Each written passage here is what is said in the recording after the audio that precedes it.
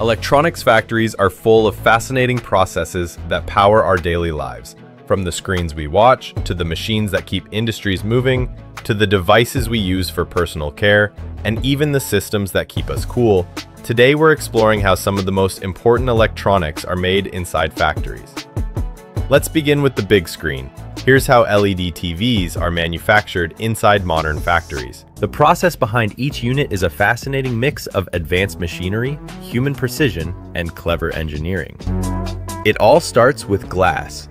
2 ultra-thin sheets of it, to be exact. In a spotless clean room, one sheet is coated with millions of microscopic transistors that will control each pixel. The second sheet gets a color filter made of tiny red, green, and blue cells. A few drops of liquid crystal material are placed between them and the sheets are sealed together. This sandwich becomes the LCD panel, the heart of every LED TV. But light is what brings it all to life. LED strips are carefully installed along the edges of a clear plastic layer known as plexiglass. As the LEDs shine through, the plexiglass spreads the light evenly across the screen.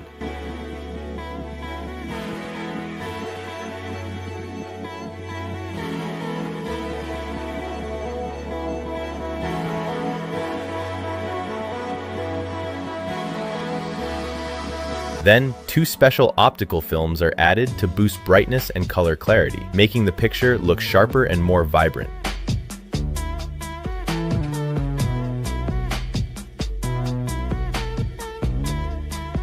With the screen ready, it's time to build the body. Plastic casings are created using high-pressure injection molding machines. These sturdy frames come in different sizes, ready to hold the screen and all the electronics that make a TV smart. Now comes the real brain power. Every TV gets a main board, known as the SSB, and a power board. These small but powerful components control the image, sound, Wi-Fi connection, HDMI ports, and more. Thousands of tiny parts are placed onto the circuit boards by machines and then connected through wave soldering, a process that melts and fuses them without damaging the board. Once completed, the boards are installed inside the TV's body using robotic screwdrivers, which are carefully calibrated to avoid over-tightening.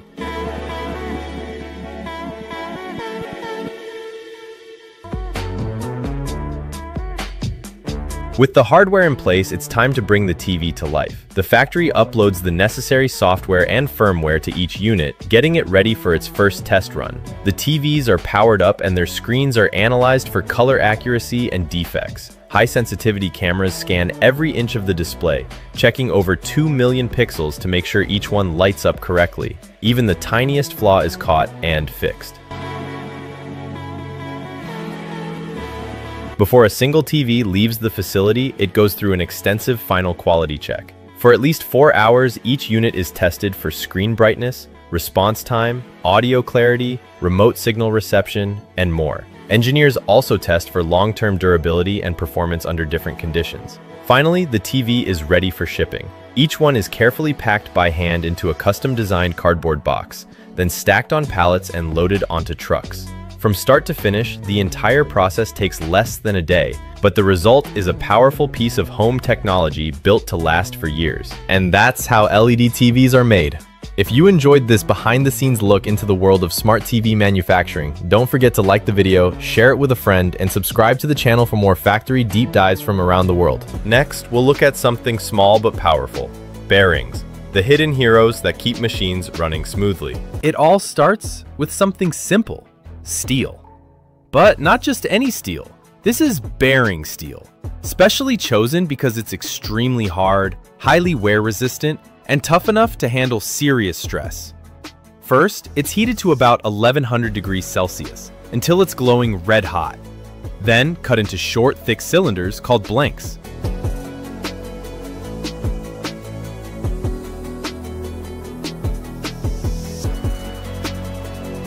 These blanks go under a massive hydraulic press, which flattens them into a pancake-like shape. And a hole is punched right in the middle. From here, ring rolling and hole expansion fine-tune the size, getting it closer to what's needed for the specific type of bearing. Before machining with extreme precision, the rings are softened and stress-relieved through annealing. Heated slowly to around 780 to 810 degrees Celsius, held for a couple of hours, and then cooled gradually to improve the metal structure.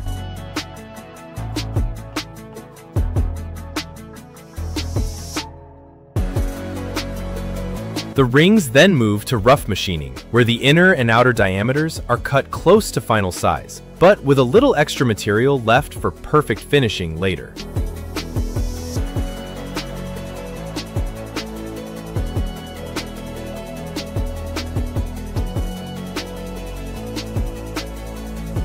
Heat treatment comes next. Heating the rings to 830 to 860 degrees Celsius, the austenitizing temperature, then rapidly cooling them to form a super hard martensitic structure. To prevent brittleness, they are tempered at 150 to 200 degrees Celsius for a few hours, keeping the hardness but reducing internal stress.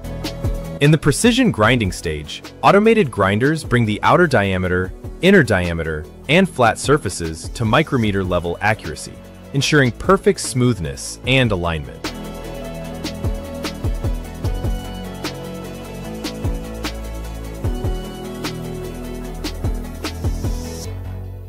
Before assembly, every part is ultrasonically cleaned to remove oil, dust, and microscopic metal particles. High-grade steel balls are then placed between the inner and outer rings, and a cage is fitted to keep the balls evenly spaced for smooth rolling. Clearance is measured with extreme accuracy.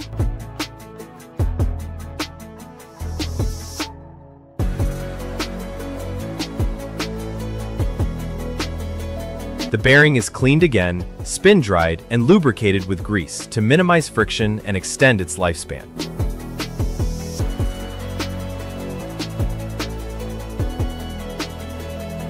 Finally, each bearing undergoes a high-speed vibration test, where low vibration means high manufacturing precision. Once it passes, the bearing is ready to power everything from massive industrial machines to tiny gadgets, quietly and efficiently. Now let's see how innovation meets hygiene. This is how electric toothbrushes are made in factories. It starts with the motor and PCB assembly, where robots combine copper coils, magnets, and printed circuit boards into precision vibration units. Each motor is tested instantly for speed and power, while controllers on PCBs are programmed for timing and charge settings.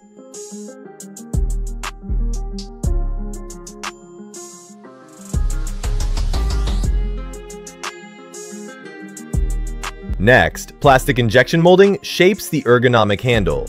Heated polymer is formed into waterproof casing units designed to withstand daily moisture, often finished with grip-enhancing rubber overlays.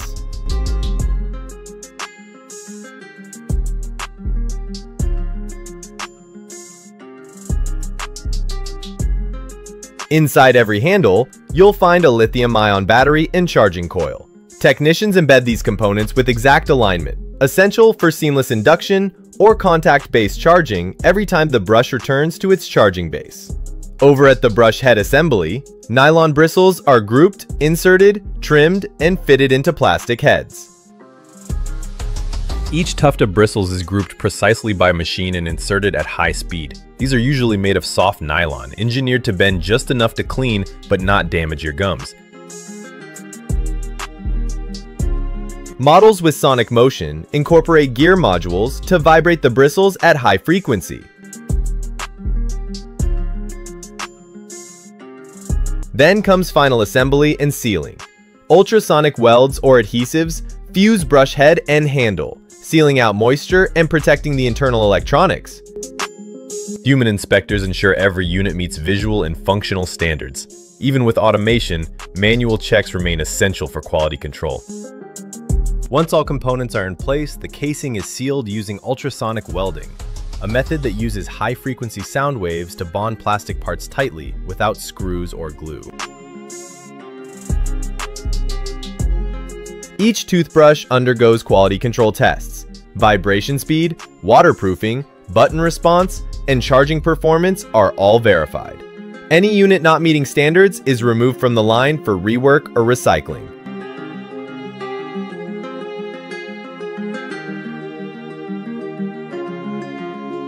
Finally, the device is cleaned, packaged, and shipped. Boxes include extra heads, charging docks, and manuals. Labels and barcodes are applied before pallets are loaded for global distribution. By the time it reaches your bathroom, your electric toothbrush has passed through precise robotics, careful craftsmanship, and strict quality controls.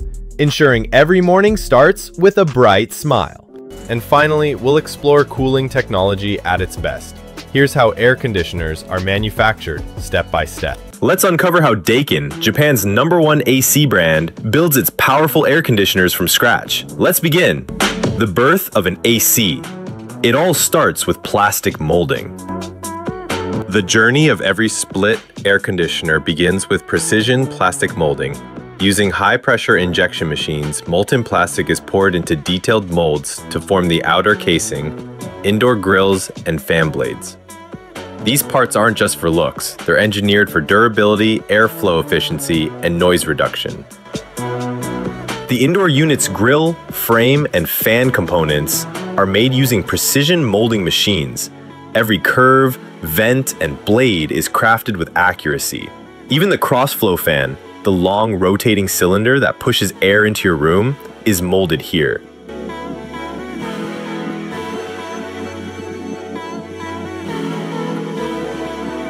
Engineering the heat exchanger. Next, we dive into the heart of the air conditioner, the heat exchanger.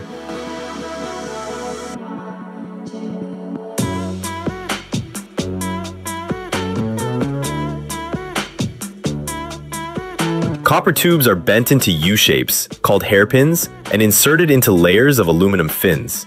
Then, the entire structure is bent again to maximize airflow. Pipes called U-tubes are inserted to connect the flow. All connections are soldered, a process that requires both heat and expertise. Ultrasonic magic and precision. Now comes the ultrasonic welding process. Instead of glue or screws, these fans are welded together using high-frequency sound vibrations. It's clean, fast, and super strong, but it doesn't stop there. Each fan is balance tested by spinning it at high speeds to ensure it runs smoothly, no wobbles allowed. A dimensional inspection also confirms the fans meet exact size standards.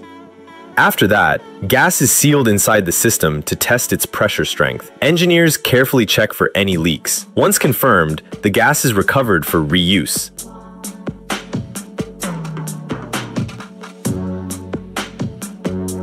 Then, a seal plate is installed to lock everything in.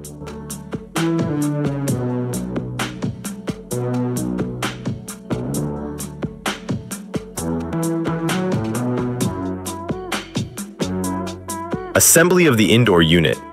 Now it's time for the indoor unit assembly. Sealing materials are attached, the crossflow fan and heat exchanger are mounted,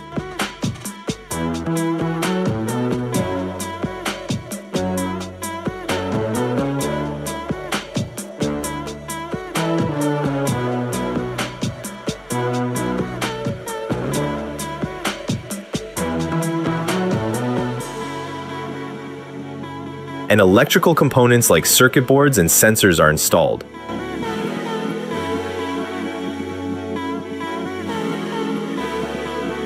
Another leakage test ensures safety, and the front grille is snapped into place.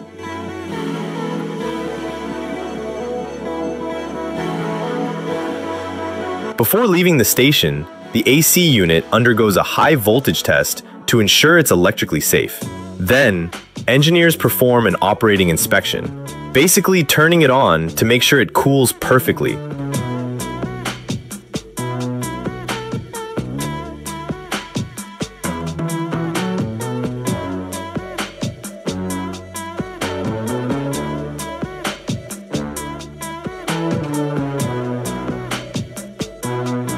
The outdoor powerhouse. Let's move to the outdoor unit. The massive housing is shaped through press and paint processes,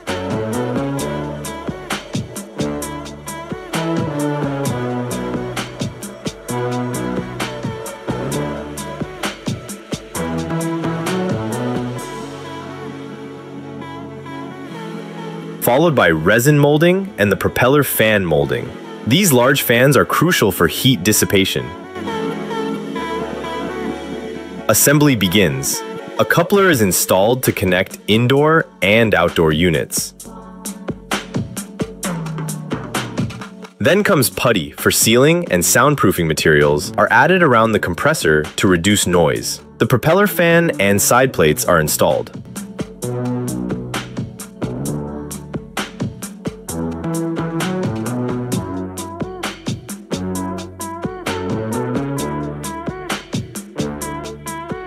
Just like before, the unit undergoes a withstand voltage test to ensure electrical safety.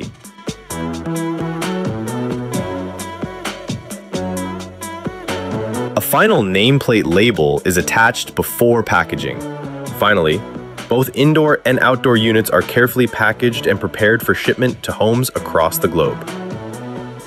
So the next time you feel that cool breeze from your Daikin AC, just remember the incredible engineering, testing, and precision that went into making it.